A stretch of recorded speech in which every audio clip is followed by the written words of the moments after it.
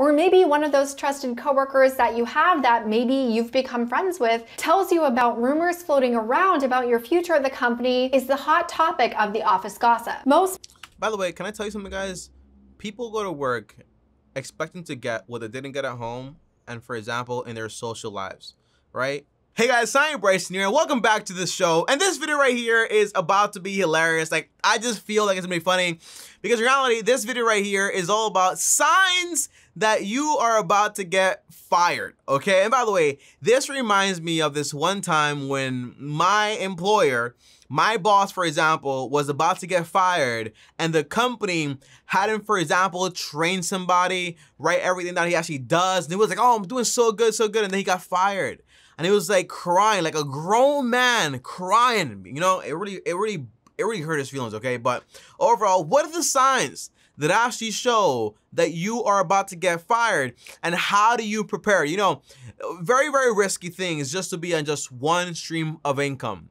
But even more risky is to have like this blind loyalty towards a company that does not have the same loyalty towards you. You know, I respect my friend so much, in reality, he had a very good job with a company, but he was still looking for other opportunities that might be better and might appreciate him even more. And today, he's working for an amazing company. It's a Fortune 500 company, by the way, and he's doing a great job. One of my best friends, okay? And I like to show off my friends because they do amazing jobs. However, though, let's find out exactly what's going on here and what the signs actually are. Without further ado, like, subscribe, hit the bell to get notified, and let's find out what the heck are the signs that your boy is about to get fired. Yeah, I'm about to get canned. Are you wondering if your toxic boss is trying to get rid of you? I know a lot of you that watch my channel are great at what you do, and this is not something that I don't know who this girl is. I don't know who this lady is. You know, this is why I like YouTube. You meet people every day. You should have to be worried about. But you're in a toxic work environment, and that creates unpredictability. By the way, if you are in a toxic work environment, stop trying to get bad people to like you by doing things that go beyond your job. Try to exercise healthy boundaries. And if someone's very toxic, then guess what? Be professional, of course, but professional does not mean be like a roller or be like a mat on the floor, right? You do your job, but no one is going to roll over me like I'm like a carpet. And instability. So today I'm covering the 7 signs that you are going to get fired, even if it's totally unfair. Hello. 7 signs. Hello, my friends, and if you're new here, welcome. My name is Jennifer Brick, and I'm your new career bestie. Around here, we talk about career success, navigating obstacles at work, and toxic work environments. If you are like, yes, I need more of that in my life, tap the subscription button and the notification bell. Also, I post pretty much daily over on LinkedIn as well as on Instagram. This is cool, guys. These intros are very long, so by the way. If you're into it. So the first sign that you're going to get fired is that you have a decrease in your performance review rating, or you are negative feedback and or performance reviews. Receiving negative feedback from your manager. And by the way, a great thing to do, by the way, guess what? If you are receiving negative feedback, it might just be that your work is trash, let's be honest, right? But a great way to kind of like get ahead of this is say like, hey, what can I do to improve my work? Like, what are you looking for? You know, a lot of times we think we know what someone wants, but we don't know. That's why it's so important to have a conversation and actually act. This, of course, despite the fact that you are a steady performer who is consistently delivering results. Because when you're digging into it, what you're actually finding behind that feedback and behind those performance reviews is a lot of nitpicking. For example, maybe oh, that might be true. You achieved the KPI, like you hit your sales quota, but they didn't like the way in which you did it. So they're taking issue with that. I hate those people. Like they focus so much on the, it reminds me of my math teacher. Oh, you got the answer, but I didn't like your method. I don't like it. I don't like it. Even though the outcome was the outcome that was necessary. Another thing that arises is that a lot of the negative feedback. This lady has very long eyelashes, huh? Or the negative performance. Not judging anybody, but I'm just noticing it, right? I'm just noticing. Reviews is based on attitude or fit. Now, of course, if you have an attitude problem or if you're a terrible culture fit for the company overall, you don't want to work there. Those things would be valid. However, the big issue that I take here, and get your tea ready for this rant, is that where's my tea? I got water and it's empty. Ugh. Behind those things is really just saying, you're not like us. And this whole culture fit BS is something that bosses and HR teams are hiding behind in order to discriminate and to make sure that everyone is I mean, that's the thing, you know what I'm saying? This can be a good thing or a bad thing. You know, if the company culture is very like upsy, motivational, and you're like a downer and you're bringing everybody down, and also your work is not that great, it might be like you're not the right fit. You know, when you're hiring somebody, yeah, you want to make sure they're right for the job, but you want to make sure the company is right for them, because if the company's not right for them, it's just not going to be a great transaction, and that's not what you want. You want a win-win, not like I win, you lose, or let's just meet in the middle. You want to win-win. It's exactly the same. It's how teams utterly lack diversity, and then they're like, oh, why do I have a diversity problem? Anyways, I could probably make an entire video, so I will like that's like a separate cut topic. that one off there for today. But if you want that video, let me know in the comments. Now, in some cases that I've seen and stories that I have heard from people on this point is that they've been doing the exact same thing, getting the exact same results, have no changes in their general relationships with their teams. That's an HR problem. Sounds like a lawsuit to me. The people that they work with, however, all of a sudden they're starting to get this negative feedback, despite the fact that they previously got positive feedback for exactly the same things. Lawsuit. The second warning sign that you might see that maybe you're gonna get fired is that work that would typically be assigned to you is being assigned to other coworkers. Yeah. Not just that, like the work that would be assigned to you is being assigned to other people, but they're also asking you to train that person on how to do your work.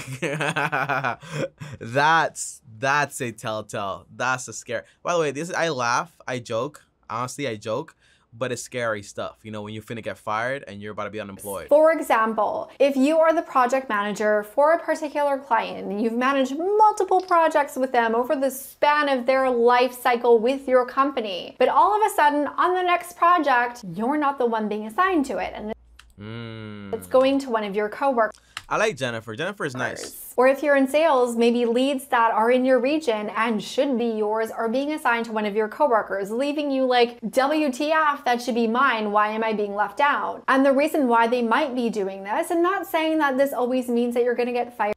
This, you have to have a conversation, right? Be an adult. Be an adult. For any of these signs, FYI. But the reason why this can be a sign that you're about to be fired is because I chose this video for this channel because there's this whole thing going on that says that basically 40% of Americans are about to quit their jobs, but also people might get fired too, right? So never forget. Never forget. Your manager doesn't want to deal with reassigning a whole bunch of work and things in flight when they're not going to have the knowledge behind it. So they begin to redirect work, so it makes transitioning you out of the business a lot easier. Little bit easier on your team, who is going to take on the work that you would usually take on. Now, the third sign it's kind of crazy how replaceable you are, right? Going to get fired. This is a really big one, and this is a big red alarm bell if all of a sudden this starts happening. Your manager starts taking a lot of notes and sending follow-ups after each conversation that you have. Why is this? Oh, yeah. It's like this happened to me once, not like in a work environment, but it happened to me with my lease, right? The lady was like, you know, Tommy, if you're gonna leave, let's contact each other through email. That way we can have a record of everything, you know. It's like you want extensive notes on everything through extensive record. This such a big blaring warning sign that you're gonna get fired, you ask? Because they're creating a paper trail, especially in big organizations that are worried about getting sued if they let someone go. Yeah. The reason why they're keeping records is to go through the formal process that HR is probably making them go through. They can't just walk in and be like, you're fired, at least not in most companies, because they want to have a record like, hey, you did this incorrectly. Okay, I'll do better. You did this incorrectly. Oh, I'll do better here, you know. This is why you got to be professional. They are afraid of lawsuits. Now, if this is the situation, a lawsuit is not a joke, by the way. I want you to do two things. First of all, make sure you are keeping your own paper trail as well. Make sure you are documenting the things that are happening. Make sure that you're documenting any adverse things, not to get too dramatic, that are going to give context to the situation. And hopefully this is not something that is Have a record, ever man. going to be needed or escalate, but just in case, do make sure that you're keeping your own records. The other thing is in those emails where they're, sending the summary of this is what happened and this is what I expect, or if they're trying to convey that you didn't do something that you did, or that something was under standard when you know that you hit the mark or something like that, you can also reply on those messages. Now, this is not for provide factual responses. That is good. I think this is why it's so important to have healthy boundaries. If my boss hits me up saying like, hey, you did this job a bad way, I'm gonna respond saying like, hey, I did things up to the same standard as I did them before. Can you please tell me exactly what I need to do to give it to you in a different manner if that's what you basically want? It's like professional, right? But also stern. Not getting BS or getting finessed, right? But if you just say admit guilt, for example, you don't want that. An argument, it's not to debate, it's not to be like, well said, Jennifer. You're wrong, because guess what? They're your boss and that is not up for negotiation. But when you reply, just reply with they're your boss, but you are not a slave, right? You're entering a legal contract agreement between someone. You work because you want to work, right? So that's why you have so important to have, for example, what's it called? A job description. Very important. Clarity on the facts. And again, this is going to add to your paper trail. And all you want to do there is to clearly state anything that they have gotten wrong and to document actions that you are taking. It's also a great place to request clarification. The fourth sign that you might get fired at work is an extraordinarily toxic behavior. And that is they are setting you up to fail. Oh, that's just nasty. And this I made a mistake in my I think it was a job in school, and I made a mistake trying to get somebody with a very nasty, disgusting, toxic attitude, trying to get them to like me. Eventually I did, but it was never good enough. Like you don't change that person or anything like that. So you have to come to an acceptance. I do my job, I do it very well, but I was being asked to get somebody coffee, and as long as I did those things, I was liked, right? But when I never stopped doing them, I'll be fully transparent here, but I should have. If I knew what I need today, I would be like, hey, I'm sorry, I'm not getting you coffee. If you want me to get you coffee, do you want me to save this work for later or whatever it is? You know what I mean? So is that a part of my job description? Polite, but firm, And by the way, not to say, for example, like you're my coworker, I can do you a favor every now and then, but when it comes like a habit, it can be a problem. Shows up in a ton of different ways. First, they're giving you the impossible tasks. Oh, this person has been working on this problem for 2 years. You have a week to solve it. Similarly, they might just be giving you too much work where you know that the capacity is 2x or 3x what anyone else is dealing with and what would be a reasonable workload given the time and importance. Communication is key. So you say, for example, hey, this work is going to take me X amount of time and also have a paper trail. Here's why. So, and you gave me, for example, 3 job assignments and an average takes this long. So which one do you want me to focus on first? In order for me to actually meet your goal or whatever it is or whatever. By the way, when you work in a company like this, you probably don't want to stay there long, but you don't want to get finessed. So you want to have your own paper trail, obviously. And most importantly, you want to be looking for another job. The goal is not to figure out a way to win there.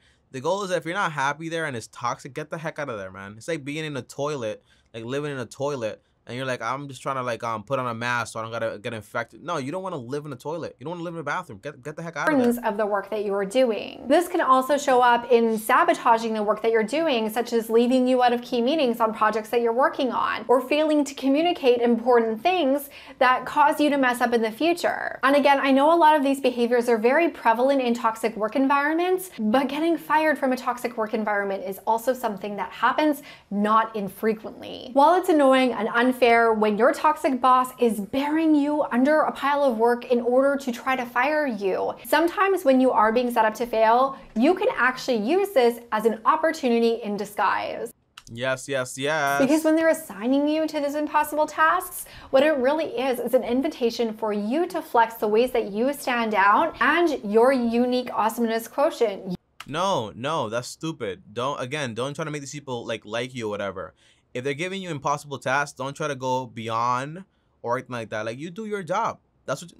By the way, I'm not trying to prevent anybody from working very hard, But if someone is giving you impossible tasks and you are always doing them, guess what happens? You become the impossible person in the work area. I remember I had like this coworker of mine, and our job was to kind of like document folders and then fold them into the cabinet or whatever it was. Very simple work. But I did like triple what he did, and I got paid the same amount of money that he got paid. It never changed. I was told like, hey, you do a great job, but you get paid minimum wage. I'm sorry, it's just how it works. You know what I mean? So, and then it finally clicked. I was like, you know, I'm not gonna do all this stuff. I'm just not. So I'm gonna do my work based on what a timely fashion actually is. And if you feel bad about it, let's get him to actually pick up the pace, right? So I'm not a emergency person. I do my work the correct way. Your UAQ. And yeah, maybe it's not going to salvage your job at the place that you're at. And who wants to stay in that toxic work environment anyway? However, you can think of this as ways that you're building your resume and giving you reasons to flex on LinkedIn so that your next opportunity falls into your lap. No, use this opportunity to build your paper trail and emailing this person and setting up, for example, boundaries. Like, hey, you gave me 3-4 assignments. These usually take X amount of time. You told me to do it in this manner. Which one do you want me to focus on? Or can I have some help here? Because it's literally a lot of work.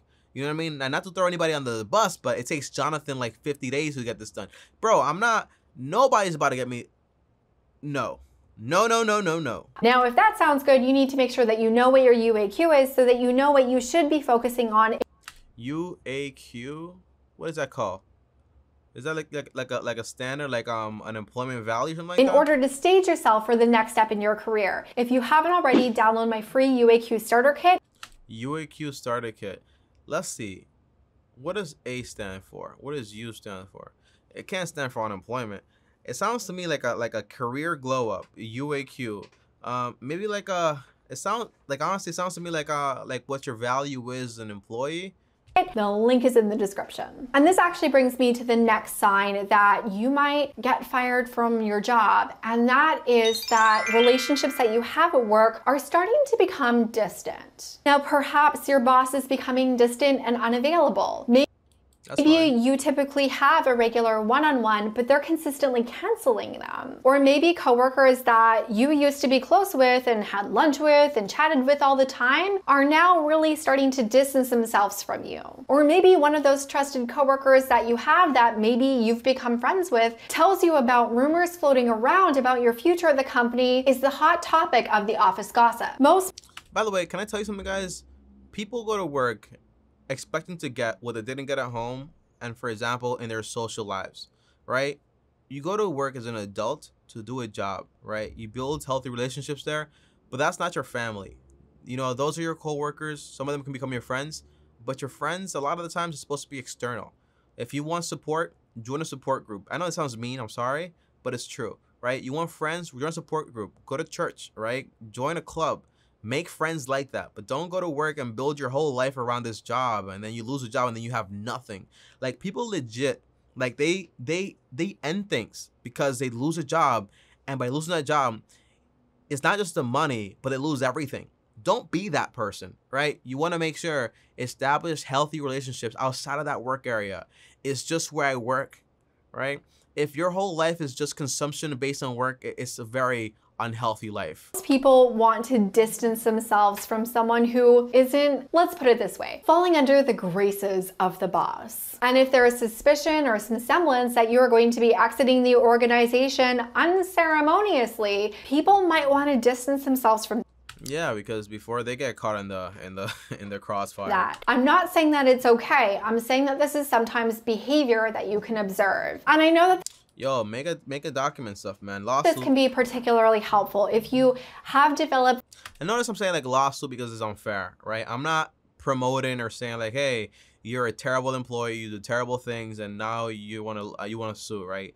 I'm saying like if you're being treated unfairly, for factors that actually make sense, lawsuit. Right? Lawsuit. Friendships with your coworkers, or if in general you had a better relationship with your boss. And this is one of the reasons why I think that coworkers really, for the most part, are not your friends. But yes! Yes, thank you. Thank you. You already know my stance on that. So on that note, let's move into And I don't know the stance. I'm watching your video for the first time. Stop saying all these fancy words and break things down. To the sixth sign that you might get fired from your job. And this is another big one. And it's that you're placed on a performance improvement plan. Oh, guys, that's code word for, hey, if you don't improve, we're going to kick you out. You know, this is my thing, right? If I'm placed on this performance improvement plans, aka PIMP, I'm a PIM, you know that song, guys. 50 Cent.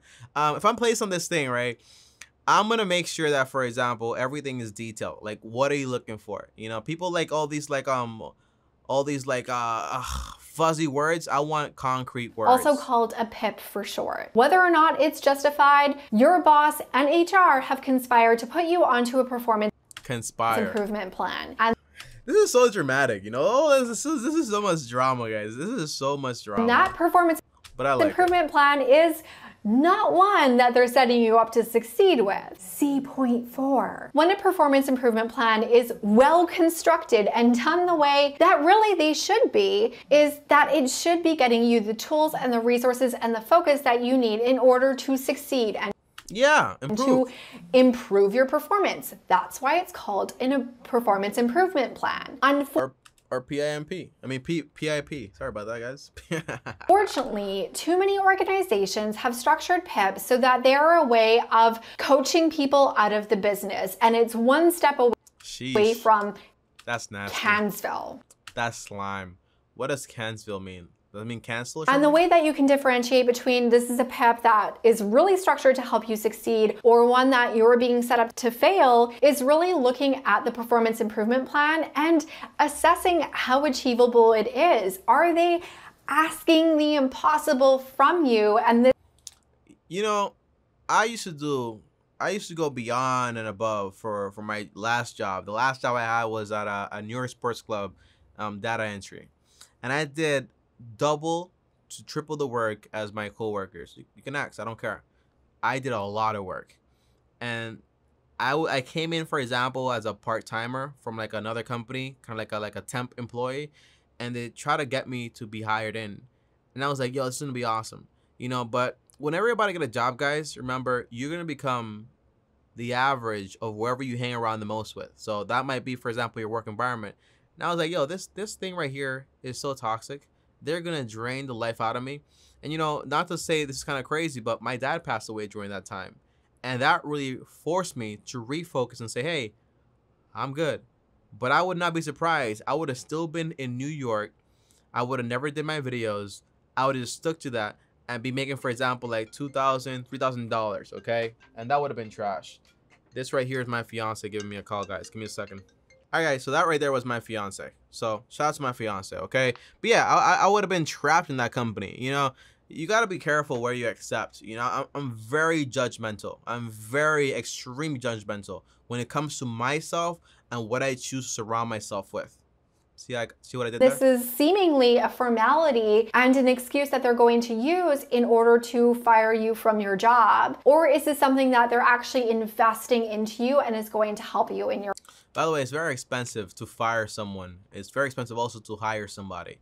So a proper company would want to protect their investment. Career. Because if it's the former, that's a sign that you need to get your ducks in a row and quacking because they are setting this girl's funny. you up to fire you. And that brings us to the 7th sign that you are going to get fired from your job. And really, the last one, guys. I think that this sign is undervalued and under-indexed because I think that there's a lot to this one. And that sign is trusting your gut. You know when you trust your gut.